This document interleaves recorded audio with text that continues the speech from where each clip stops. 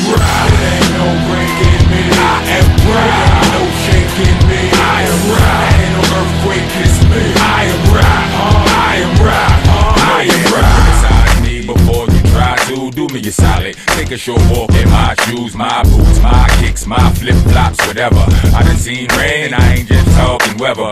But I'm a survivor. Shame on you if you thought I would ever leave. I'ma be right there where the legends be. I am unbreakable, I'm rock, I am never weak. Nah, I feel weak sometimes, but you'll never see. I'm going through one of the roughest times of my entire life right now. Still I got a slight smile. Welcome back to Built by Apes. In this episode, we will be doing the E46 Fender FLARES. Okay, so this is not the first time we installed the Fender FLARES on a car.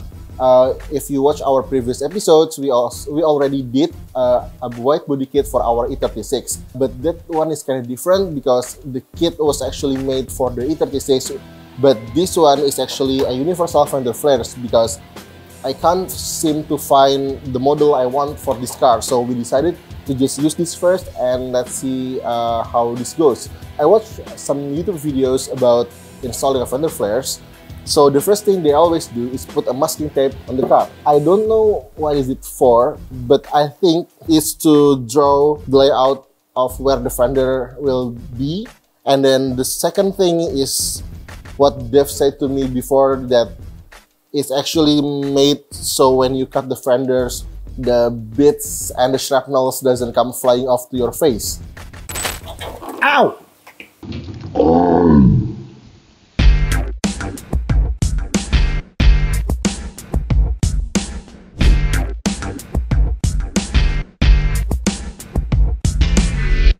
So I think you are more experienced on this, but so explain to the viewers what's the blue thing is all about. Why everybody in the YouTube universe is using this? Is it just to look cool, or is it necessary or no?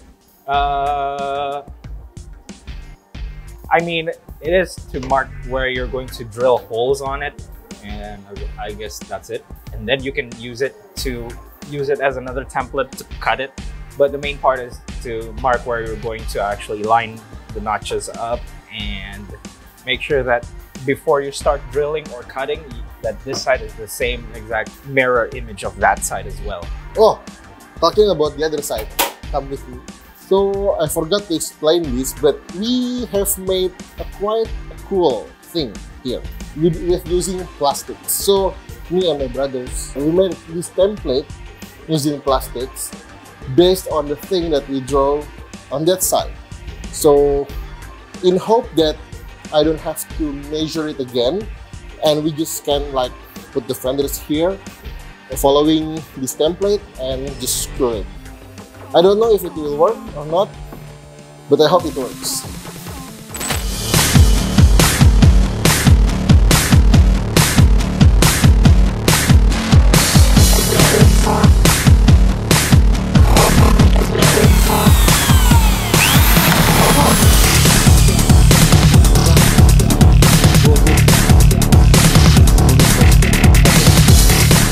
Nerve-wracking for me because this is my first car. Like, this car has been with me since 2011, and to see it being drilled and cut is just weird. Maybe it feels the same when we do the Ep.4 body kit last year on this car. But yeah, it has to be done.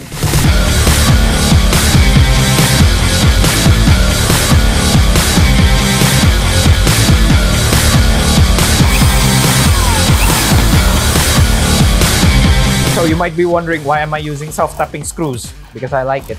Well, no, it's not a permanent solution. This is a kind of temporary fix, you know, just to get the shape and the look so that I can actually undo all of this later on and then put nut certs, you know, the rivet that is actually a nut, so that we can actually undo all of this and put it back again, just like the E46.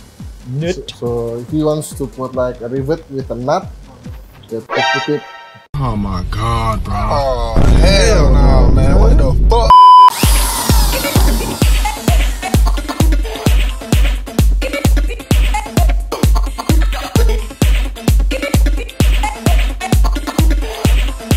So right now I'm going to undo all of this first and then make a notch that I I marked it with this screwdriver, and I'm going to notch it right there. And then we might actually put this thing on here.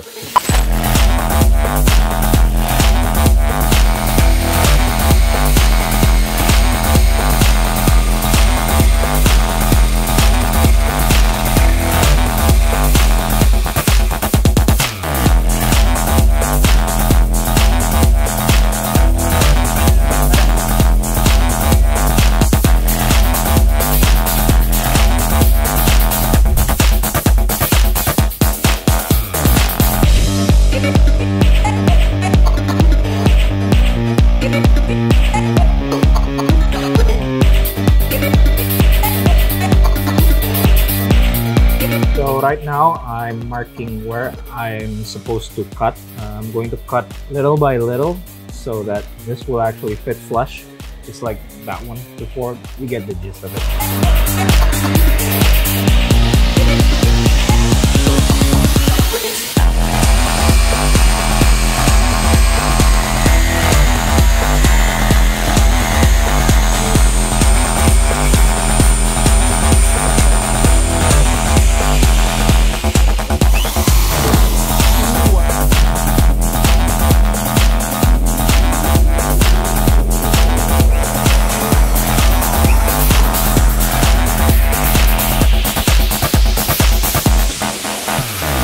Okay, so we finished installing the front right ones. It looks quite okay. It's not as white as I hoped it would be, but for now it's fine. And actually Ming did a great job on notching this bit, really ties the bumpers and the fenders. Yeah, so now we are going to install the rear right fenders. That's good.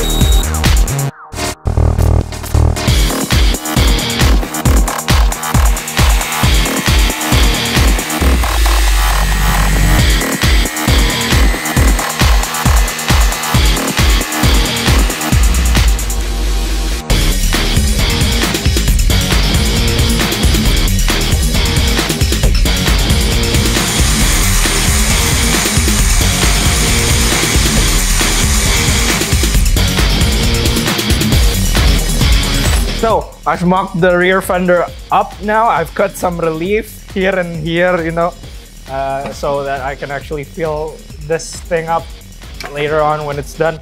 And you might be wondering, why did we just leave it like this and not tap it in like that? Because this needs some thought to be put into it. And right now, we're not going to think about it just yet. We just want to see how it looks. Onwards to the next height. Kapal dengan gue dah. Kapal.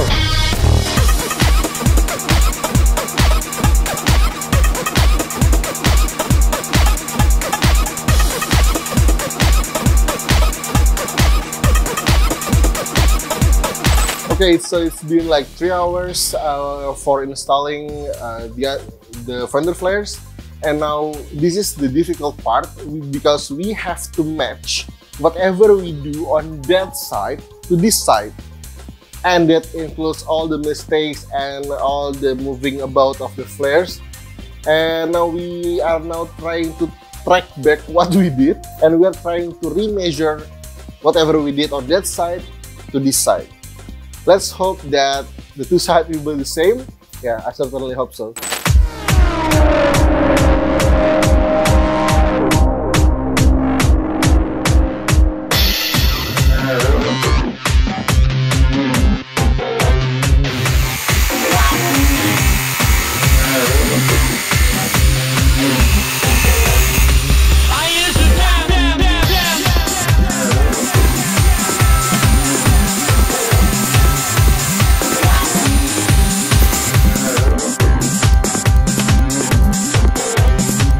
So now that Ben is gone and I've already cut these one out, hopefully they match up to the other side as well.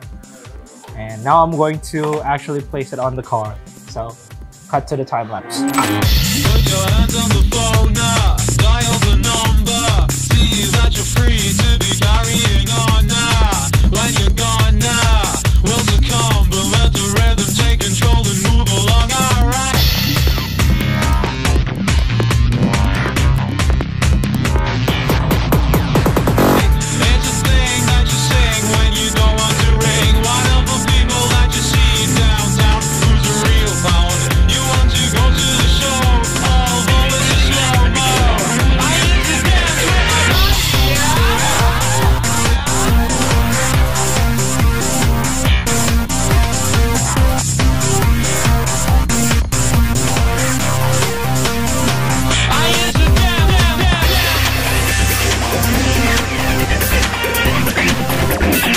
It's been a long day. We spent hours and hours and hours trying to install the Fender flares, but now it's on, and yeah, I'm pretty happy about it. I don't know what main things, but I think it looks pretty good. Yeah, it's okay. As usual, this is the end of our video, so I'm going to say what every YouTuber says. Don't forget to comment down below if you want to say something, I guess, about this universal Fender flare install. And if you like the video, don't forget to like the video. Give it a thumbs up. Click the bell icon. If you're new here, subscribe to the channel and click the bell icon so you'll be notified every time we upload. Thank you for watching. We'll see you guys on the next episode where we cut this thing up. Peace out. We got the power and the knowledge to move them and still rock. A super song for the cause. Fill a load on your brain for the episode. It was just begun. Brother Black, the beat is back.